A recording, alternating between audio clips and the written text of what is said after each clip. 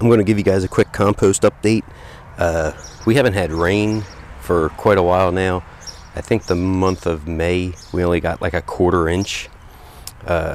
So I made this compost pile up, and I had this compost pile. I've been getting a bunch of coffee grounds, so I need to mix everything up. So now I'm going to add it to this pile. I'll show you. This is the geobin. I was able to get it through our extension office for $20.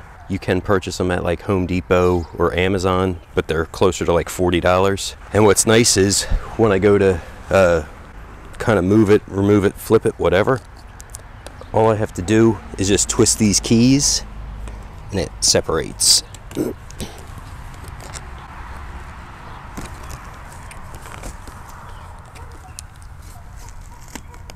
Now, there's a lot of pressure down on these guys, so I gotta kind of work it a little bit.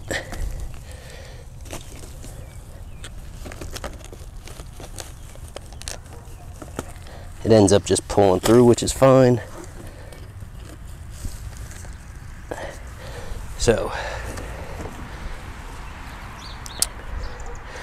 that's the compost. This outside's very, very dry. Typically I would water with some water from my rain barrel, but we haven't really had any rain, so I'll bring you guys back in a little bit as soon as I break this pile down. Okay, whew. The whole pile's been broken down.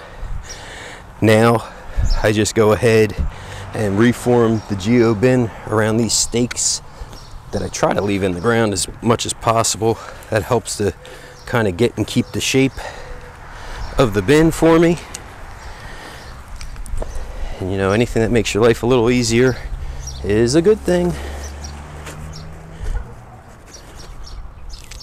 I don't stick it at the very end. I put it in the one right before it, and then I do go to the very end on the one on the inside.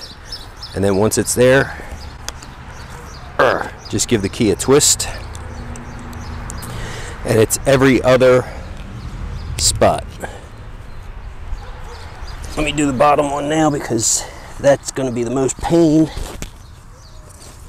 in the butt one to get.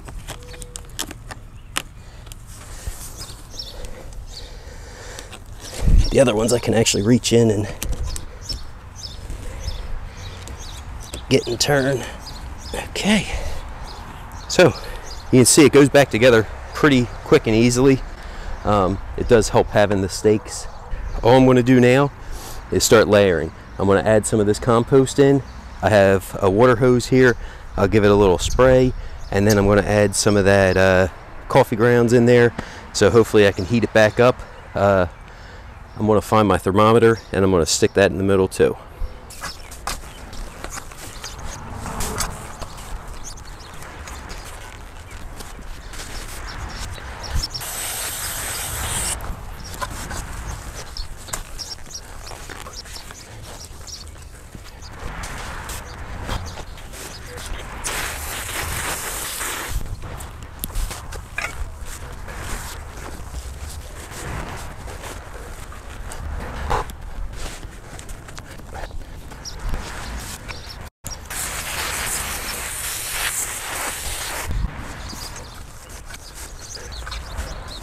Good.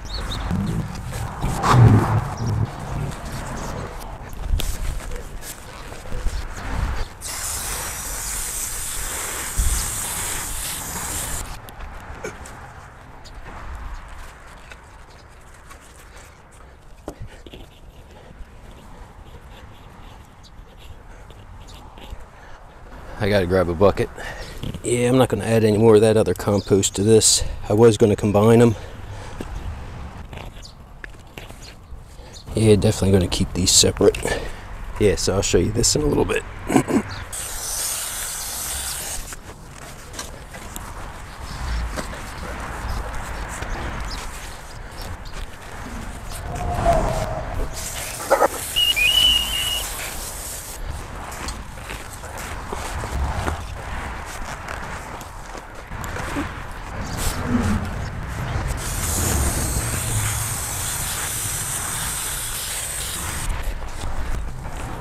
few more shovelfuls and I should be able to lift it up.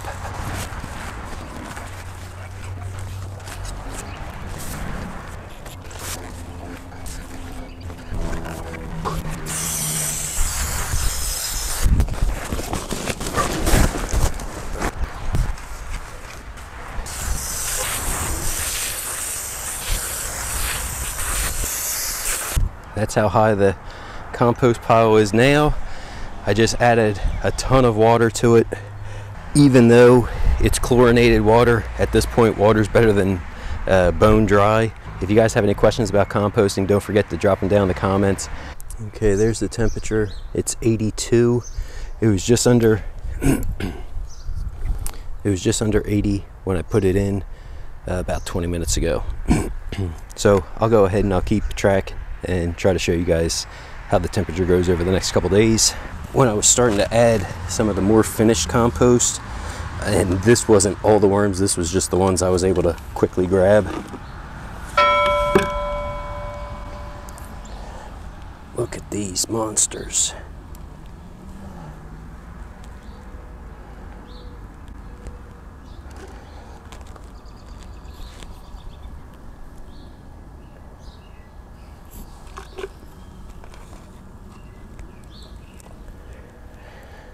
Man, they are some beautiful looking worms.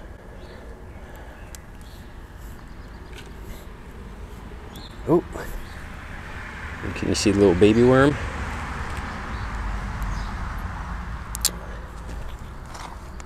So I just went ahead and flipped the other compost pile because with all these worms in there, I didn't want to add them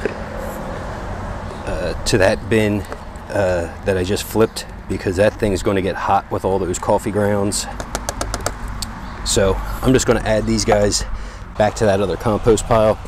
Here's the pile. I just went ahead and gave this a flip and watered that in. Oh, there's a couple of worms still in there, so I'll pick them out. Yeah, so this is the compost that I added to the raised garden beds. I put about 2 inches and it wasn't quite broke down like this when I added it, but it was still awesome stuff to add, awesome material, and it was loaded up with worms too. So hopefully this has a bunch of coffee grounds in it too, so hopefully this is more done and it doesn't really heat up for them. So I did leave just a little bit here where the shadows are moving, so if it does get hot, hopefully the worms can get there to, you know, avoid any damage from the coffee grounds heating up too much. This pile here should get pretty roaring hot. Even as I was breaking the pile down, the middle was still steaming, but it was very dry.